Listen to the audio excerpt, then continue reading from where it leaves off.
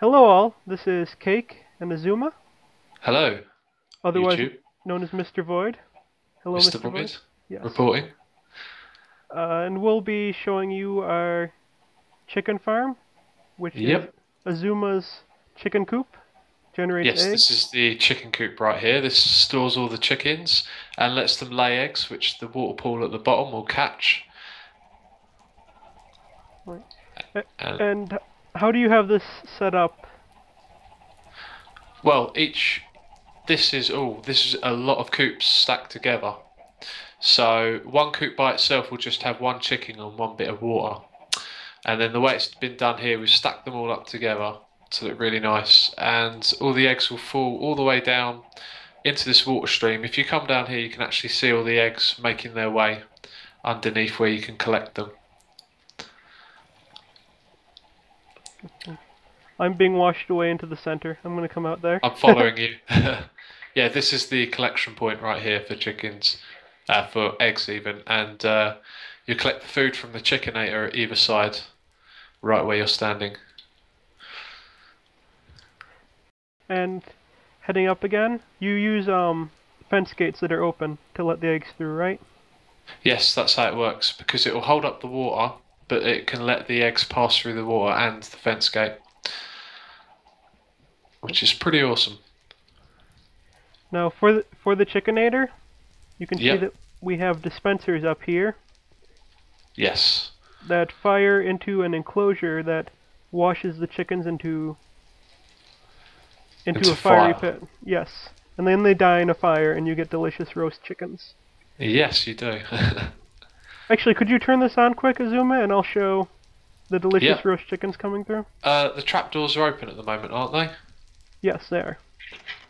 And then now they're closed? Yes. Yeah, okay, great. I couldn't see from back here. Let's check. The Right, trapdoors are important because it lets the prepare chick. for lag. Yes, I'll hold my camera still.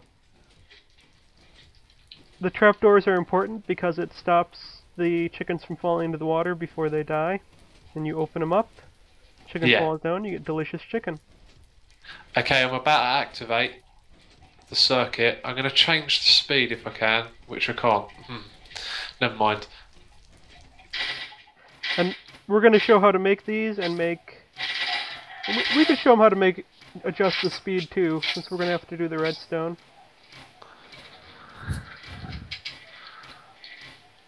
So there you go. All the chickens and feathers are catching. Yes, and I've had enough lag. You should turn it off and open the. Oh, sorry. Right, okay. Turned it off. Right, I can move again. Yay! hey.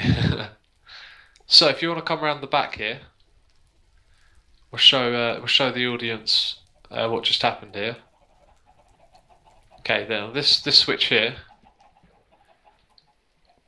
is the is what activates the pulsar here, which activates the chickinator. And just over here we've got another switch which activates all of the trapdoors at once. And there you go, all your food drops down. And that wasn't even using a full load of eggs. And No, that was just a short run there. There's probably lots of eggs left. And there you go, there's loads of food. I'm gonna see how much there is. I'm gonna have to take something off my hot bar though. Almost a full stack of each off of just a couple seconds. There you go. So this design here is obviously very elaborate, which leads me on to something I'd like to tell you about, is that we're actually going to have a competition. You can post a video response to either of our videos, mine being the tutorial and this is the demonstration if you like, who can come up with a better chicken farm than us, because we think this is pretty awesome, right? Oh yeah. I mean, look at it, it's huge. So if you think you can do better, look at the tutorial, learn how to build the chickinator and the chicken coop, and yeah, see if you can come up with something better than this. So, Cake, shall we show them our prototypes? Indeed. In fact, we don't actually have too much of a prototype anymore. I think it got blown up by someone using TNT. Oh, there may have been some chickens in there. Oh, you guys are okay. Who am I kidding?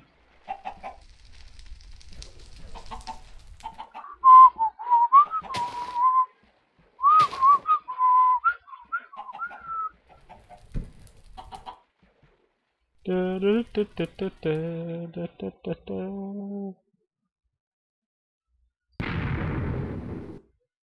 Yeah. So yeah, let's go over this way. I've got a single one over here. And the beauty of this is you can just build one, or you can build 50, and they all fit That's together. exactly it. Both of them. The chicken coop actually stacks upwards and all around it you can stack it due to its design. The chickinator you can stack left and right from the original one. So here's one where you've got two next to each other. And then over here we've got one just by itself. And looking at this, it's actually pretty simple. Yeah. If you look at the bottom, you can see the two hatches on either side because the chicken can run to the left or the right. And it falls down onto this fire here from this part up here. And the reason we built it this way with the water stream is if you put the glass block one closer to the dispenser, sometimes the chickens will escape or die. Yeah.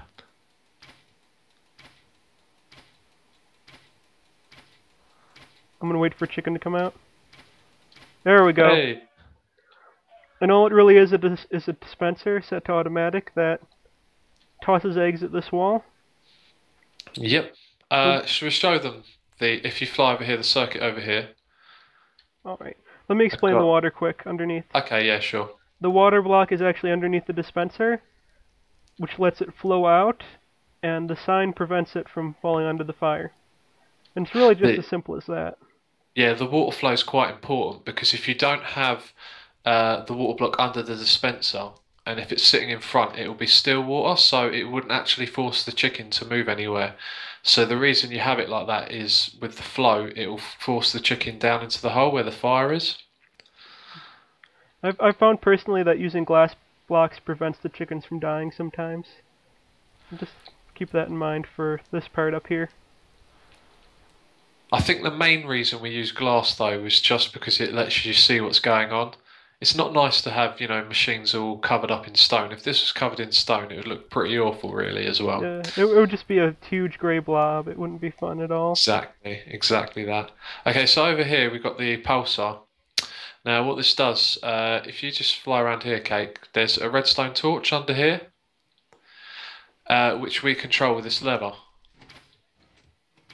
Right, so when we turn it on, the redstone torch is going to get lit, which passes power through the block, which then passes it on to the repeater, all the way back round to this block, which powers the piston. So when it powers the piston, it's actually pushing the block out and breaking the circuit, which creates the effect like this of creating a pulse. And you can change the speed. Yeah, I believe if you adjust these, you can change the speed with either one. That's something I haven't experimented there. Yeah, let's put it on lowest on both. There you go. You can have a very slow pulse as well. Yeah, this could work for other things it's too. hooked up, so you can actually see it working here really clearly. I'll just make it a little bit faster for you, Cake.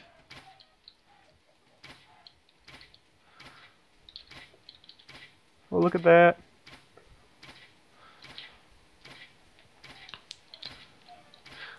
They all seem to be falling in the middle one.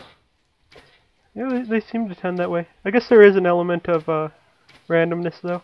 I think they're tending to the right more than anything. Yeah, they are. Cake, if you just want to fly around here.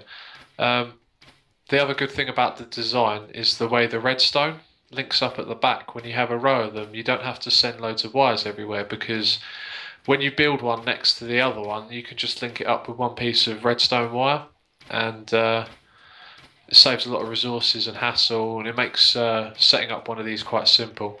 Yeah. If you were to make an absolute huge one, actually I need a piece of stone. Let me pull out some bricks quick. If you were to extend this quite a lot, when the signal to the wire ran out, all you'd need to do is, on this block here, Place a repeater. place a repeater. Do you not have a repeater? I do have a repeater somewhere. I wish all the redstone stuff was arranged together. Once in a while I'll have trouble finding something. Oh yeah, and if you noticed on single player mode, they're in different places to multiplayer. Oh See, yeah. I think we've pretty much shown them everything, haven't we? Or have we missed anything? No, I think it's really as simple to build as that. I'll knock the front out of this even so I can look at it from above. Okay. One thing I'd like to say though is, unless you have the allocator mod installed, the only way to load up the dispensers is manually. So your chicken coop will be laying eggs, and if you catch them with a water stream, then you'd have to pick up the eggs yourself and load them into the dispenser. And that's not a lot of work really for the result, which is cooked food and feathers, and lots of it. Yeah. Actually, thinking about it... Oops. No, you need that block there. Oh, I've destroyed everything again. That's okay, I'll fix it. Oh, I thought that would fix it. Oh dear. Oh. What have you done? Oh, There we go. there we go. There we go. No, not quite. Oh, the new water mechanics. There's source blocks there now. Oh, I've heard they're gonna fix that in the next patch.